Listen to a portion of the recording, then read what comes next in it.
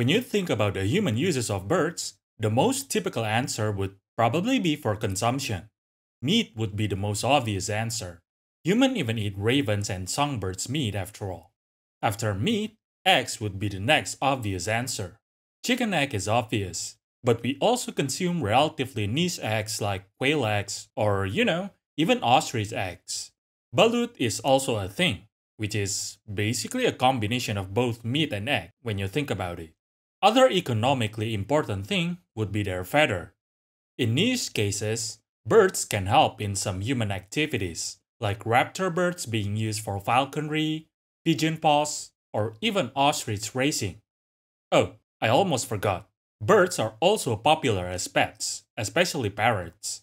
But for the topic of this video, those things that I mentioned does not even apply to them. The oilbird is being used for oil. But how could that be? Well, let me bring up the question. What exactly is oilbird? First of all, just to make it absolutely obvious, yes, oilbird is indeed an actual bird. Oilbird is closely related to the nightjars.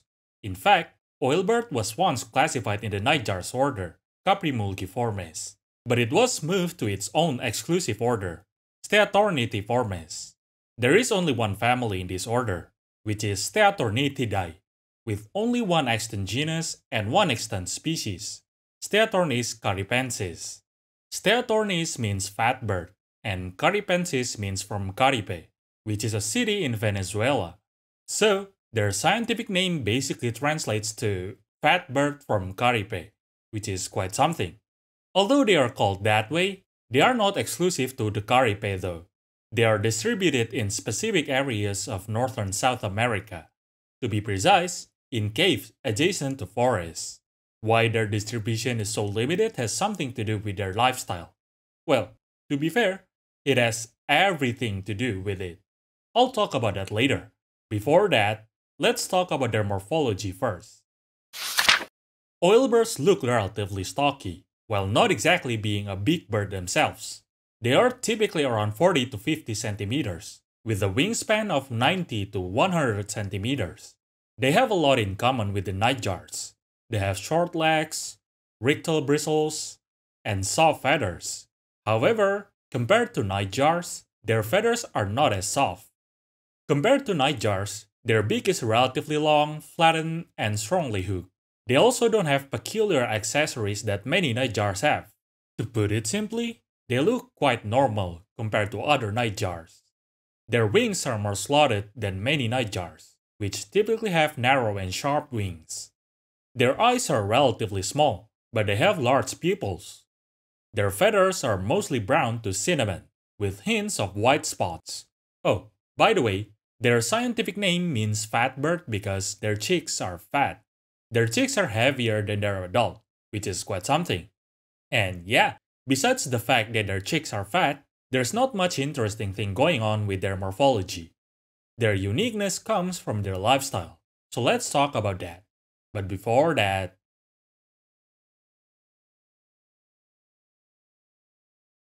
nightjars have soft feathers and sharp wings because they are hunters. The soft feathers enable them to be silent, while the sharp wings enable them to be swift. They are nocturnal, but they only rely on their vision, hence they have good eyes. Basically, nightjars are typically nocturnal silent hunter. However, that's not the case for oilbird. Oilbirds are still nocturnal. However, they are herbivores, frugivores to be precise. They strictly eat fruits. Fun fact, oilbird is the only nocturnal frugivore flying bird that we are aware of.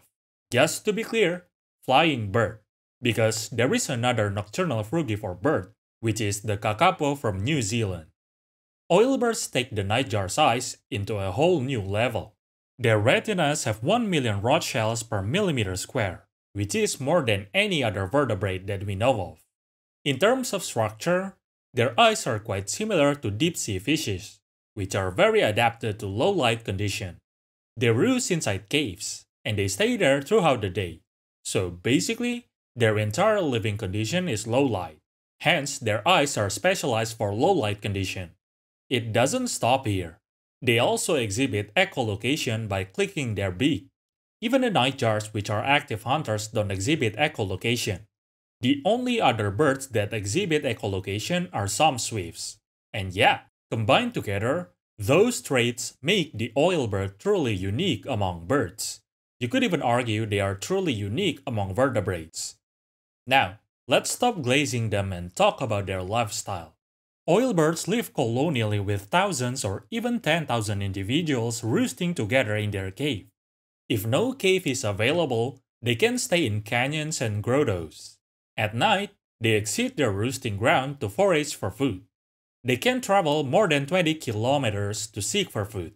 They typically eat fruit pulps of Lauraceae, especially avocado and laurel family, but also eat palm fruits and torchwood fruits. Those have distinct smell, and oilbirds also have well-developed olfactory organs. They will move to another hunting spot when food becomes scarce. They could even travel more than 100 kilometers to search for new hunting spot. They form monogamous pair, which is why they are mostly found in pair even in their colony. Nests are built from seeds, fibers, and their excrements. They breed once a year, typically around April to May during the rainy season. They lay 2 to 4 white eggs, and both parents will tend their eggs. Eggs hatch after around a month.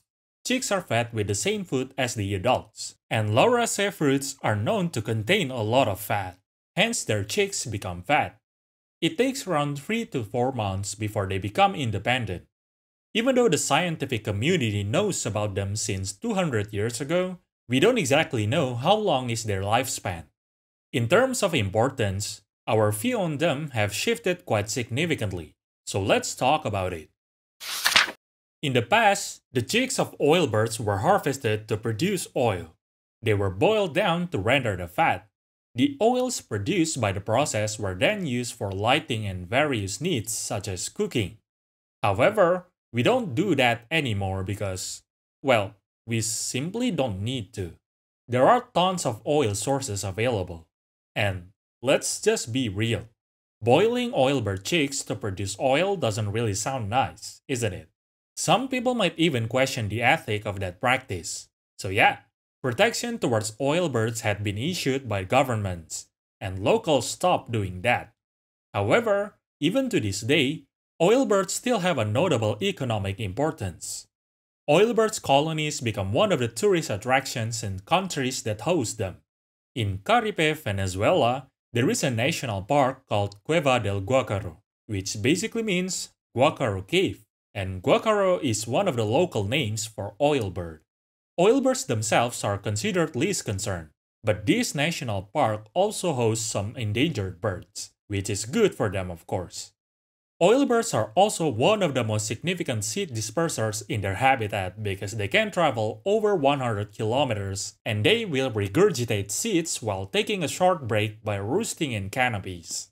Still, because they are not exactly a migratory bird, and because they are strictly frugivores, deforestation can be devastating for them. But yeah, that is oilbird. Not only do they have an interesting usage history, they themselves are biologically pretty unique. Who knows, maybe we'll learn more about them. Maybe some fossil records to learn about their evolution. But for now, let's just learn what is known. And that's all for now. Oh, by the way, I thought oilbird is a pretty iconic bird, but in reality, many people don't even know about their existence. I wonder, have you heard about them before watching this video? But anyway, enjoy your day.